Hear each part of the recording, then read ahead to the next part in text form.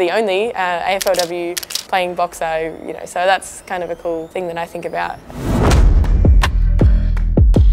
It's the best sport in the world, I think. Obviously, I'm really lucky to have those two incredibly unique sports side by side, and I'll continue to push the boundaries and do both.